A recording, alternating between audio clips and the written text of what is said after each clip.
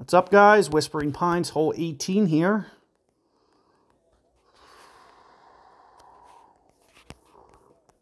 Don't think we can get this to wedge range. Yeah, not possible. Maybe with topspin.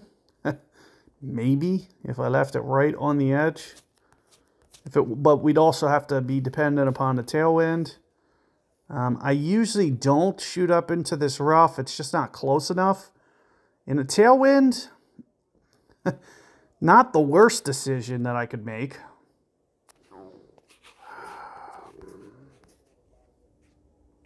Why not?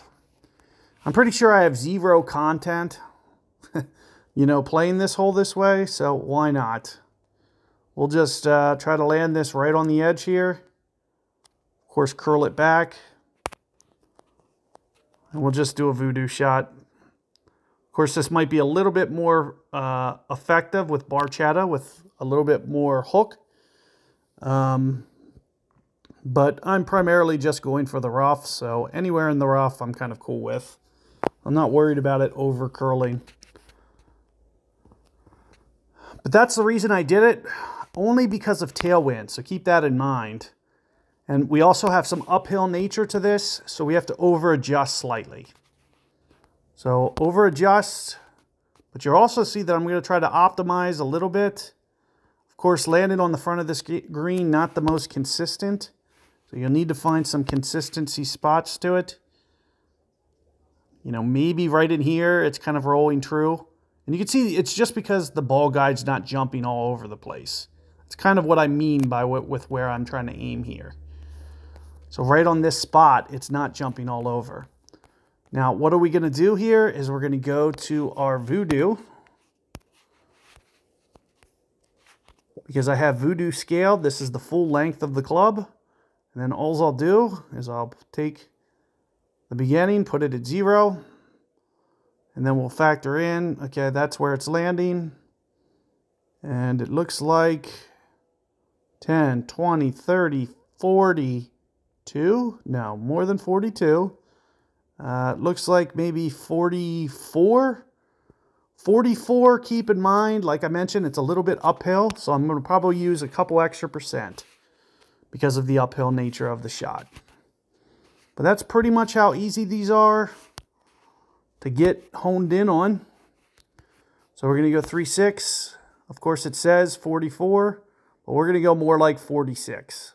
So, 4.6 on the adjustment, 4.5. Somewhere in there. 4.5 rings. Also keep in mind the ball guide might expand out a little bit.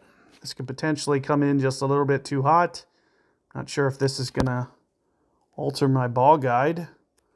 Looks like it might be a little bit. But 4.5, 4.6, somewhere in that category.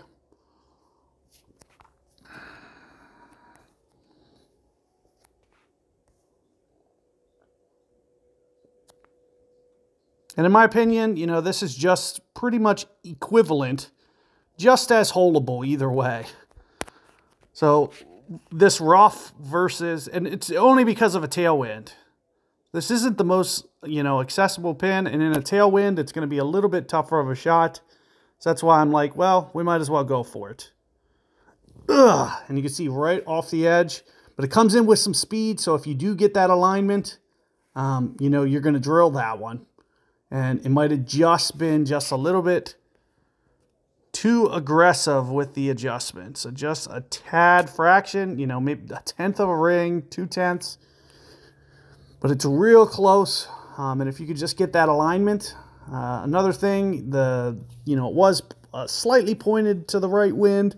So maybe just a tiny bit of effect takes that just, half a cup to the right. And you can see just off the edge.